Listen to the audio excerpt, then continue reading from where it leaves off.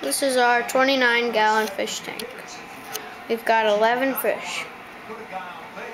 So let's start off.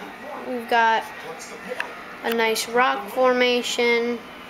Got another one for the little bit smaller fish. Some nice fake plants for them to hide in. That's really it. Alright, so let's go to the fish. Well, actually, let's start out. Well, we have an oxygenator, as you can see. Nice 30-gallon filter and a heater. Alright, so for the fish, we have these two dwarf red gouramis. There's one. There's the other. They're very energetic. We have 3 platys. We've got a sunset platy right there. We have a marigold platy right there. And a red and black one right there. Then we've got 3 rainbow fish, 3 Australian rainbow fish, one there. And a big one, our biggest rainbow fish back there. And also one right there.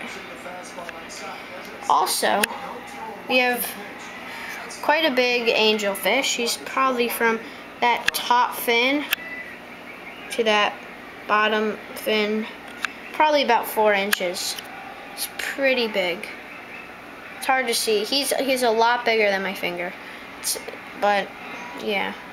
And then we have 3 very small suckerfish. I forgot what they're called, but the name of the fish starts with an O. We got one right there. They're about 1 inch long. They're small. They're pretty cute little guys. Just sucking up the algae. We got one right there. A second one just sucking on the rock.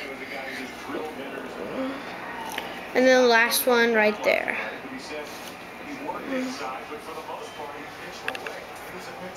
Oh, there he goes.